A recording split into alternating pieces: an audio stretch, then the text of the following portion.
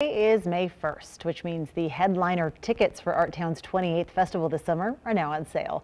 We spoke with Artown's executive director today about what the month-long festival means to them. The economic impact on our community is more than $36 million, which is huge, but it's a whole month. It's 1/12 of the year that we change the cultural landscape of this community. It's remarkable. Artown brings some of the world's biggest artists to Reno with more than 500 events throughout the community, including those headliners we talked about, multicultural and children's activities. And 75% of those events are free to the public. You can buy your tickets to see any of your favorite headlining artists for Artown now. The festival kicks off July 1st.